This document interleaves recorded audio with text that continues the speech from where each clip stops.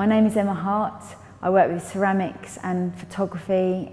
I am pursuing the real, really. I'm trying to get behind smooth images, images which might aesthetise experience or make it bite-sized and controllable, and talk about how things really are and how things really feel in this overwhelming world which we kind of all stumble through.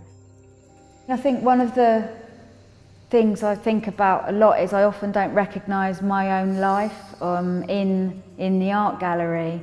It's often a very calm, contemplative space, and I personally just feel overwhelmed all the time by all the kind of things I've got to do and all the stresses and strains of modern living in London.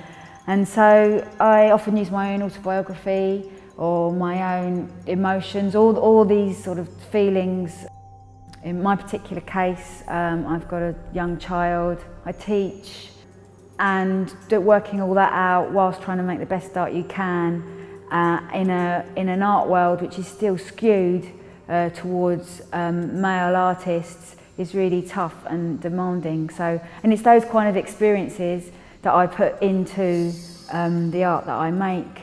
So to be nominated for a prize for women, when one of the things I talk about is the experience of being a woman, is fantastic.